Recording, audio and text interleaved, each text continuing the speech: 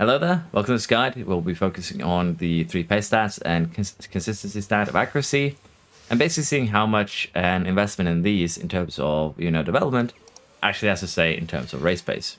To test this out, we've used an editor, and as you can see from Verstappen here, we changed all his stats to 80. We're going to be using the Red Bull because it's the quickest car.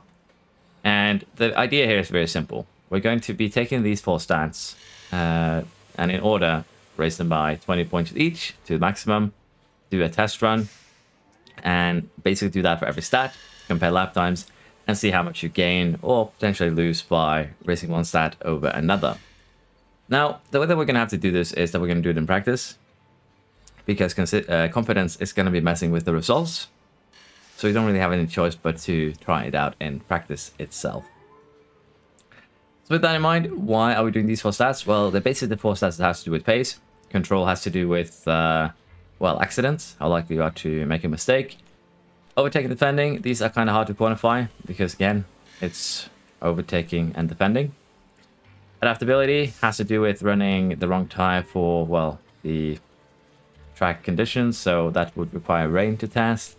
And smoothness will probably be its own thing because it's going to require a little bit more extensive testing and be a bit of a longer video. So for this video, we'll be focusing on cornering, braking, reactions, and accuracy, and how much, as I said, a 20 point or so increase is going to have to say for lap times. Basically, we'll do a run and practice. I'll be showing at the end of the video how exactly we do that run. But generally, we're doing 3 15-minute runs. We'll be picking the best lap times from those runs, and we'll be comparing them to, well, each run. And as I said, we'll be increasing the skill by 20. So for the first run, we'll run everything at 80 to get a baseline. Second run, increase cornering to 100. Third run, increase braking to 100 while reducing cornering back to 80. And again, we're basically going to do that for all stats, and we'll see which stat is the most efficient. So as I said, I'll show how exactly we are going to do this right now, and then we'll go into the results. The way that we're going to do this is that we're going to do it in practice so we don't get, conflicting information due to confidence.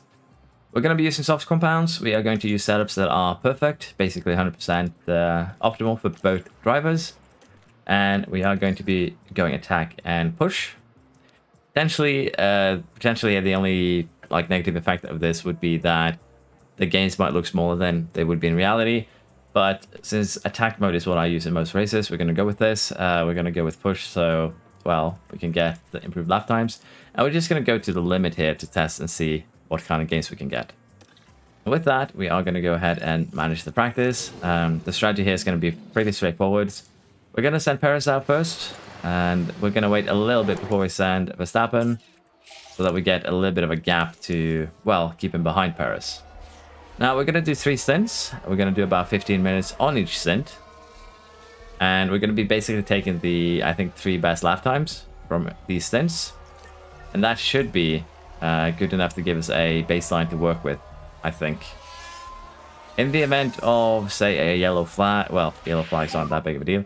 In the event of a safety car or virtual safety car, we might restart the session if it takes a lot out of it.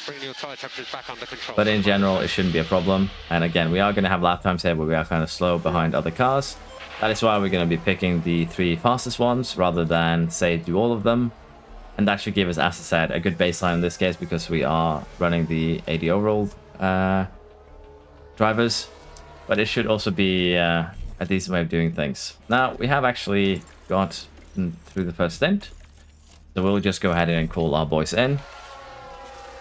And we're going to put on some new tires, and then we're going to send them out again for that second run. So as you can see here, Perez hits 3 optimals. Verstappen should do the same. He might even hit 4. So the second stint, they might have a slight discrepancy if we let them run too long. But we'll try and avoid that when we run the differences. But of course, the other 2 stints should make up for that, so I wouldn't be too concerned. Currently, they are running a little bit away from each other, but that's fine. Keep in mind, in practice, for those of you who worry about DRS, we can use DRS at every line, even if we aren't in DRS distance to the car. So DRS is going to be used at every straight here, no matter if we're behind the car or not. Other cars will really just slow you down. That's all they will do. So do keep that in mind here. Confirm it's thermal dig. So as you can see, Verstappen is getting close to Perez's times, so we might actually have hit a baseline here. But we're still going to go ahead and, you know, allow them to do all of their laps. Then we'll see where we end up. We are going to do, again, one more stint. So we'll allow them to finish these laps. There we are. And we are going to go ahead now and call both cars in and put them on some new tires. Then we'll do a final stint. We could, of course, do 4 stints, but I think we will do 4 stints in the event that we don't have representative lap times. Let's say that we have 2 lap times that are close to each other, and then we have another one that is, say, 3 times off. In that case, we'll probably do the 4th stint. But after 3 stints, if we have enough representative lap times, we're just not going to do that. Again, we could, of course, do more stints, more practices to get a little bit, you know, more accurate data. But I think this will give us a very good baseline of what we can expect in terms of driver improvement from getting stats. So let them run this final stint, and we'll see where we're at. And I'm gonna skip the other tests basically. So after this, we'll be going directly to the results of this test itself. And as I said earlier, smoothness I think will need to be its own thing to see exactly the gains and losses from that. And towards the end, they're actually improving quite massively, as you can see. Also, if a lap time is super quick, we might consider not using it, but we'll see here what we have in terms of representative lap times once we hit the 15-minute mark.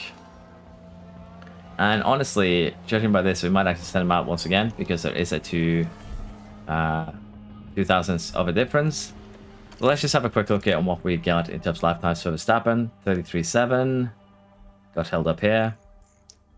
33.9.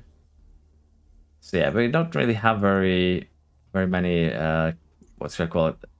Representative lap times for Verstappen. 34.0, 33.9, 33.7. That's basically it. Perez did set a pretty good lap here with a yellow flag. 33.4.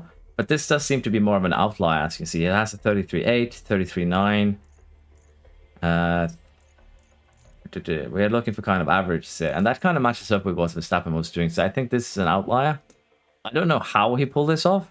Gained 4 tenths here. Gained a full second here compared to his earlier run. 4 tenths if you look at that one. But yeah, I think we are going to be not using this lap. Again, this is an outlier in the other direction. It's way too quick for anything else he's done this session.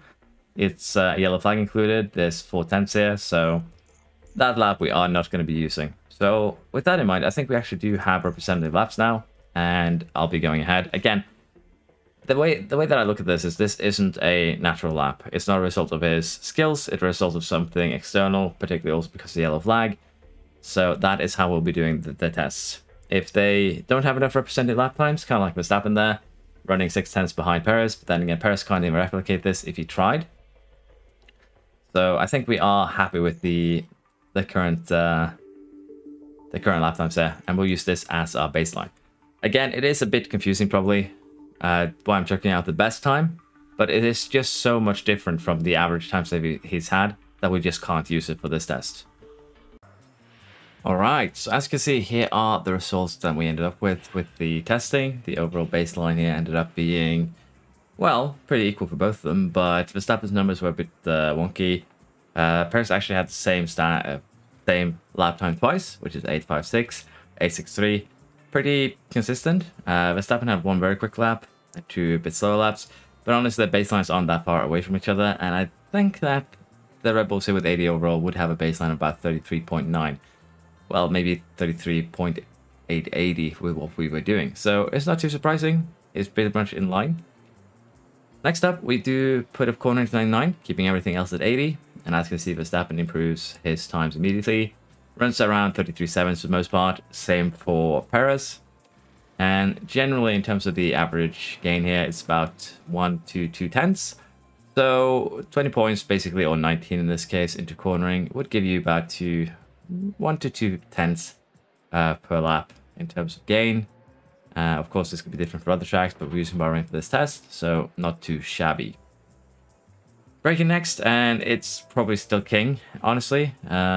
We turned down cornering to 80, we're up braking to 99. And as you see from my Verstappen here, he starts running 33.4. Probably kind of an outlier, but he basically had another, what was 5.39, I think it was. So it's not too far off, actually. Basically 33.5 for Verstappen, 33.5, 6, and 7 for Perez. So the baselines are kind of weird here, but generally I'd say that the average would probably be 33.5 for Verstappen, 33.6 as you see for Perez. So braking is still very, very powerful. Probably 2 to 3 tenths minimum, maybe even 2 to 4. Because again, it's kind of harder to test it in this game, but braking does still seem to be pretty good to invest into. Now reactions, Verstappen had kind of an outlier there with 670, but we kept it in. It wasn't too bad, especially not when you consider when you compare it to Checo's at 33.7s, 33.8. So they're all basically within what you kind of expect, which means that 33.7, 33.7 for both. This is the closest they've basically been for these tests. So again, reactions is not too much of a gain if everything taken into consideration. Baselines were basically 33.88, so it's about a 10th gained from 20 points, but it also does help with getting up the line quicker. So depending on that, it might be actually what you want to go for. Accuracy kind of did more than I expected, I'll be honest. 33.7s, 33.8s for the most part. Basically, kind of improved the time a little bit if we use 33.8 as a baseline. Probably gonna gain less than a tenth though with the investment, but it did make everything way more consistent in terms of lap times. It did close down that gap from the highest highs to lowest lows, and generally probably is worth investing into. Now, when we think about these 4 stats in particular, I think again, braking has the biggest gain, but I think Verstappen's was a little bit lucky there. Probably should have crossed down that one as the outlier. So I'd say probably you're going to be gaining 2 to 3 tenths on braking, 1 to 2 tenths on cornering and reactions, and a little bit less than a tenth on accuracy. But they have rebalanced the stats a little bit more. It's not as bad as last year. And again, this is with 20 points. So the difference in the stat you gain isn't that massive. And I kind of like that. It shouldn't be. But at the same time, if these are, I would expect these to be track dependent. So depending on the track, what might be most important might change. So honestly, for these 4 drive stats, I don't think it matters too much what you invest into.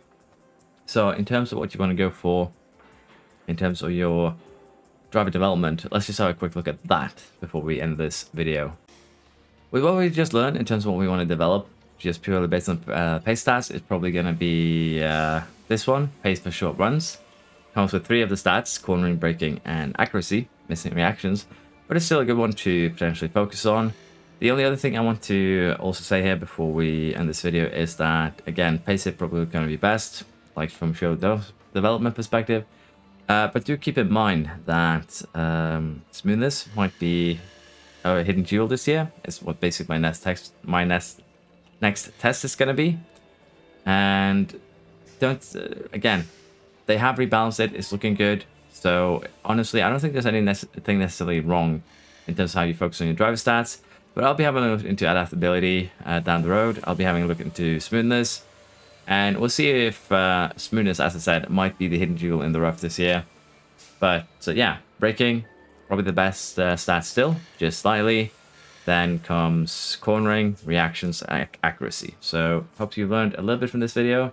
Not really any, news for game breaking news or something like that.